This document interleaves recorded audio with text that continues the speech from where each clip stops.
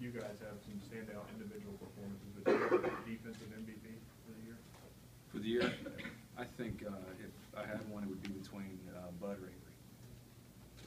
Who coach? Bud Dupree or Avery Williams. What about Blake McClain, coach?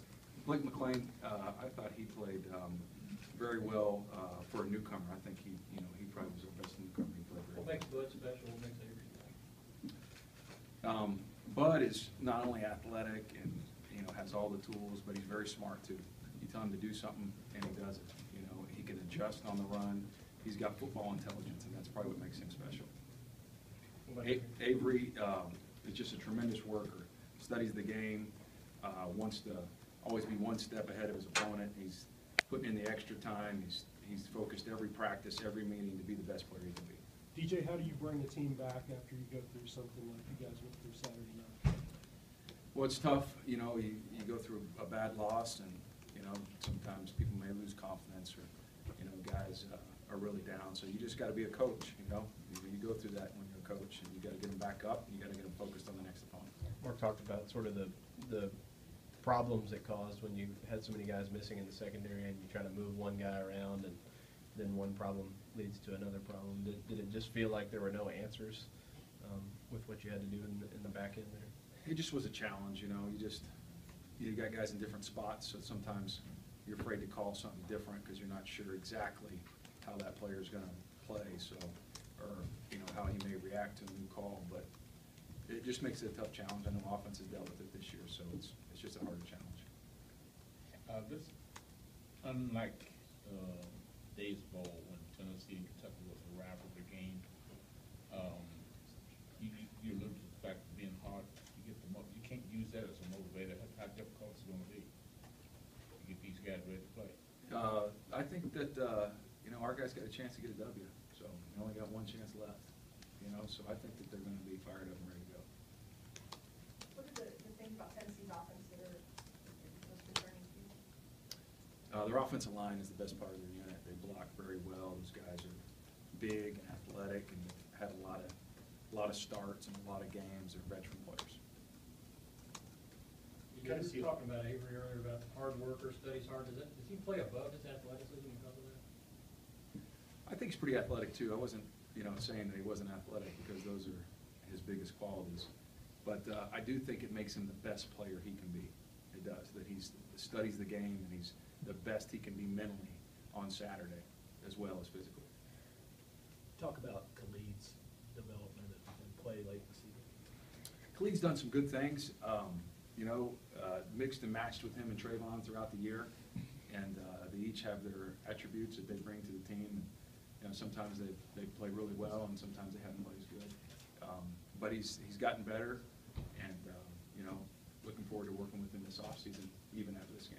Is there an element of when this thing is over that you will sort of be relieved a little bit that you can stop and work with guys without a win or a loss at stake on Saturday?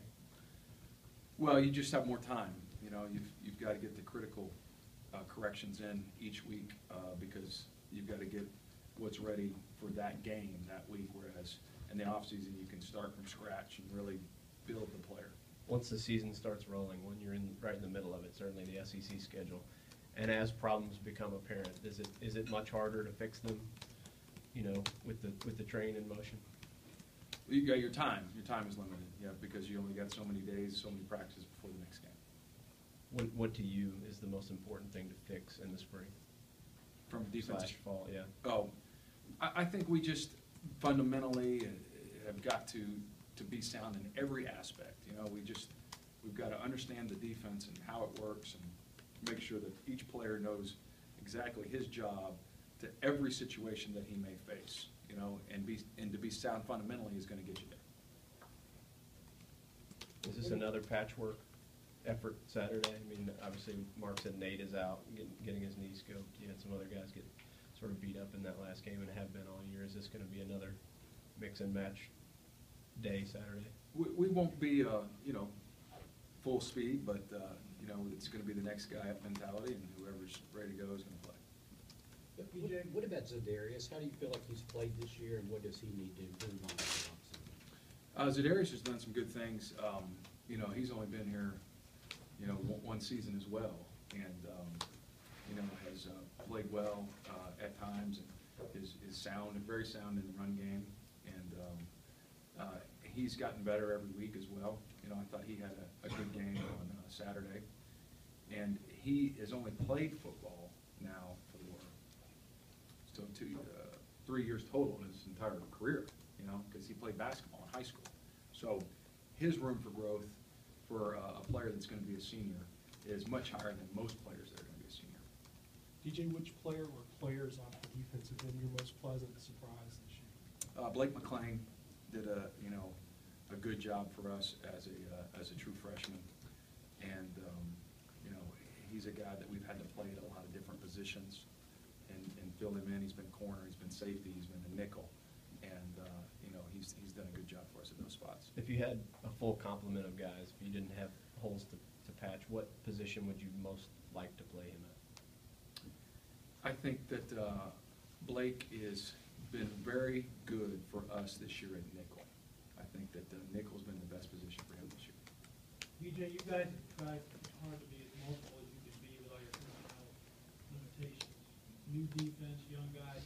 How well have they handled what you all threw at them this year defensively? They've done a good job at times, and at times they haven't, you know, and we've tried to be as multiple as possible.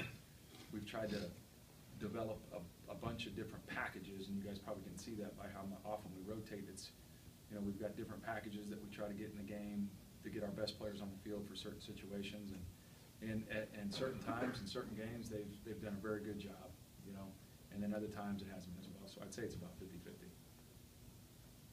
Is I guess what you're trying to do with recruiting and so forth in the future, where you won't be quite as package oriented, that you'll have guys that are flexible enough that they can play and you won't have to sub in and out quite as much? We may, you know, it usually depends on who we're playing, what they're doing, and who I think the best players are for certain situations. It may be that way, though. I know what you're saying. We may have a guy that's versatile enough that he can do both. He's big enough to play the run, he's fast enough to play the pass. But a lot of it's predicated on what your opponent does. Correct.